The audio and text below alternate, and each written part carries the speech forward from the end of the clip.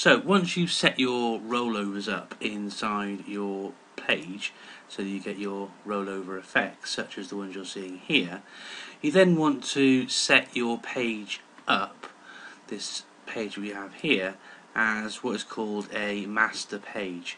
And we do that by going to Pages and then just right clicking here and setting it as a master page.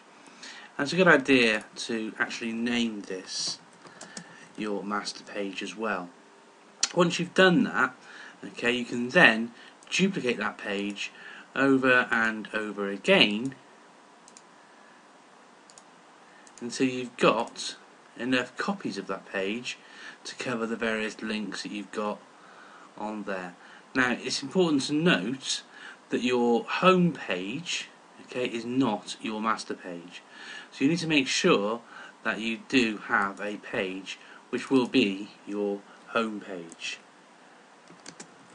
So you name these pages as well, and you'll find that will really help you to actually remember which page is which when it comes to actually editing those pages. Once those pages are named, you're then ready to start going through and filling them in with information.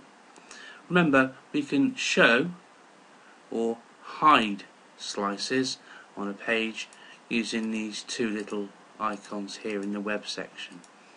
I normally keep them hidden when I'm working so that I can actually keep an eye on what the whole page is going to look like.